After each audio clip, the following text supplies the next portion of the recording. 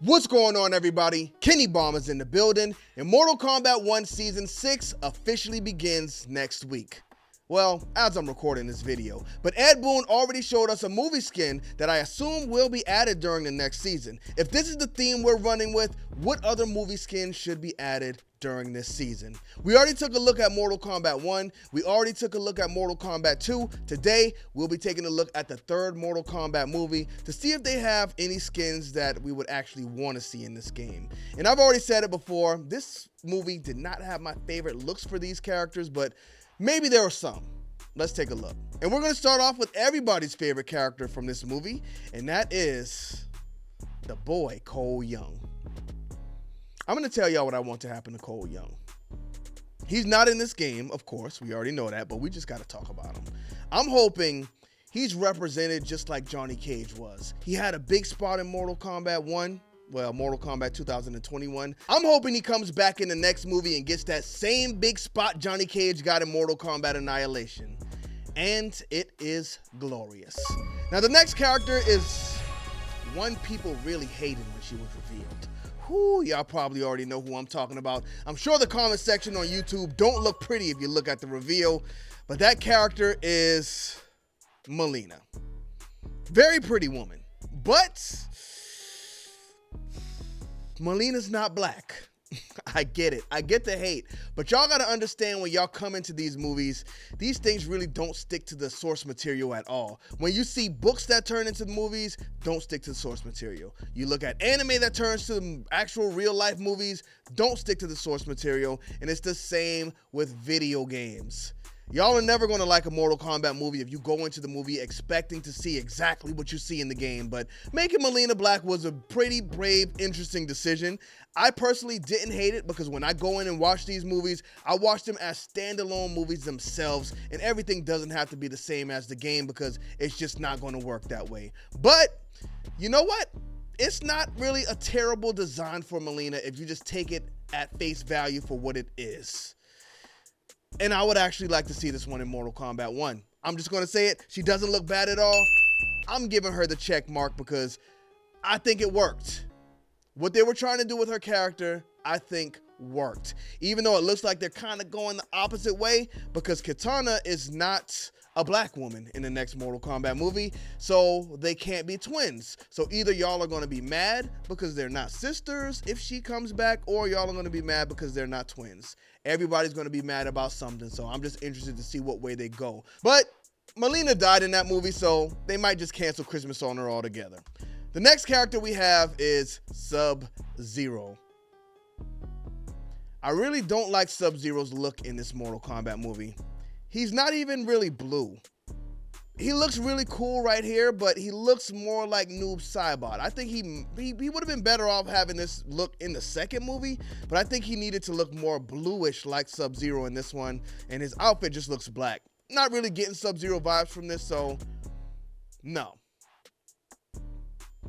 No, I don't think we need this one in Mortal Kombat 1, so love you to death, Sub-Zero, but I'm gonna have to go all X edition on you. The next character we see here is Shang Tsung. Now, when I first saw Shang Tsung in Mortal Kombat 1, I was like, wait a minute. This is Shang Tsung from the Mortal Kombat movie. I think our characters are going to look exactly like they look in that movie. I remember there was an announcement where they said WB wanted everything to be streamlined with DC, where the games lined up with the movies, lined up with the animated stuff, and that kind of got me scared for Injustice for one. But when I saw the Mortal Kombat characters looking like these movie characters, it kind of made me think the same thing here. And they may be tied in some way because, again, this kind of looks like our Shang Tsung from Mortal Kombat 1. Of course, our Shang Tsung is a bit younger, but they really do resemble each other a lot.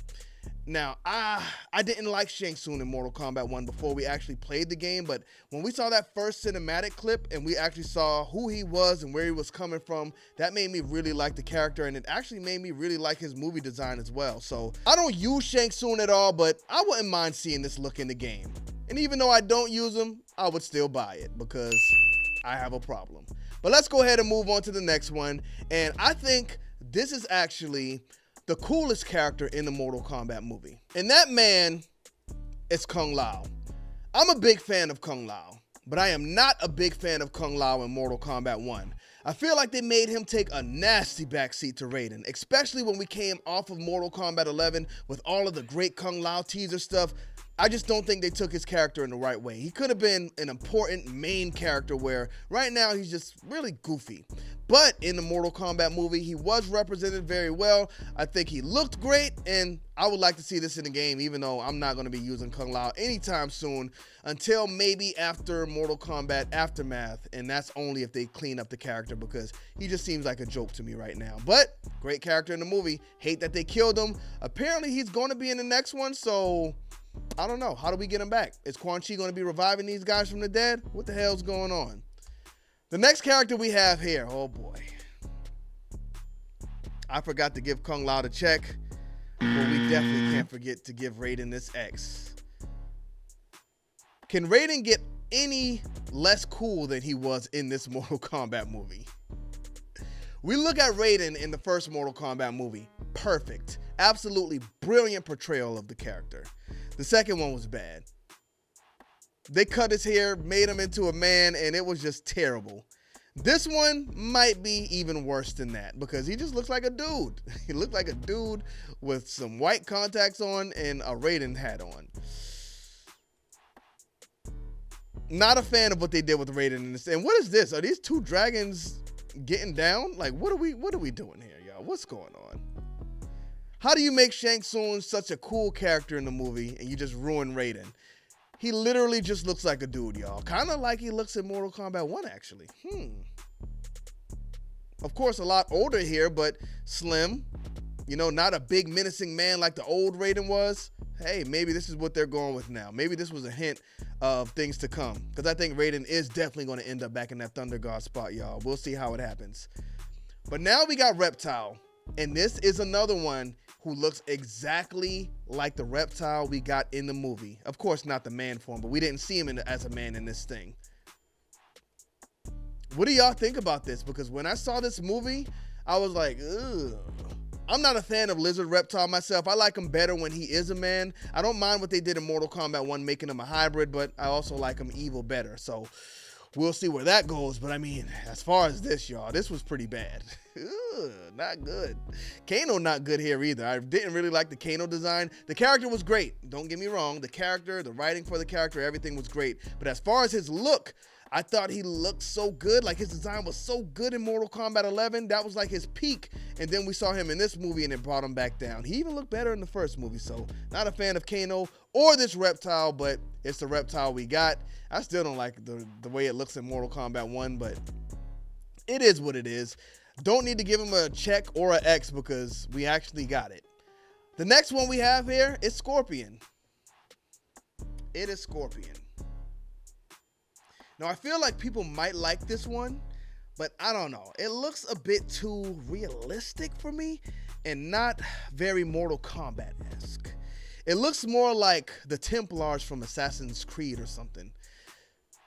So this is not one I'm a fan of.